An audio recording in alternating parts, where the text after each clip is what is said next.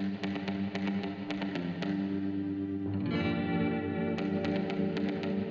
can be here doing stables, and then next minute we can be going out on a search to look for a missing person in the bush somewhere.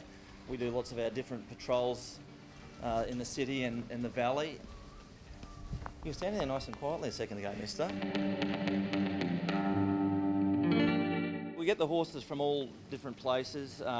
Some of them are bred at studs that produce the horses like this Percheron that I'm holding here. So they breed those horses, and then we'll look at the stock that they have and purchase the quietest ones or the best ones for our purposes.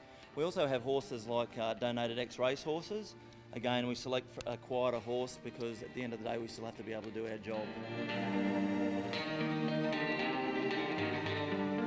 Because all the horses are different when they come to us and they all have different abilities, we do a lot of the sensory training for them. So we do things with tarps, we do things with fireworks, different barriers, different surfaces, like we'll put rugs down on the ground, or we'll walk them through puddles, walk them over wooden structures to simulate all these sort of visual stimuli and audio stimuli that they'll come across doing their job. And we march with the band and get the horses used to the drums and the bagpipes, because that's always really beneficial for ceremonial occasions and parades.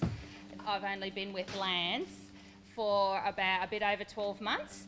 We're still getting to know each other. He's very quirky and he has a very different personality to the last one I had too. We just police from horseback, so the horses are our vehicle. So we need to know that we can rely on them when we're out on the road. In saying that, we do all sorts of training with them, but they're still flight animals. They still get a fright. So we still need to be mindful of what sort of environments and situations that we put them in.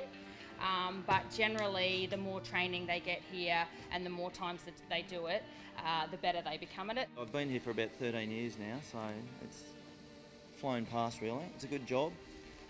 Even my horse is pushing me out of the way.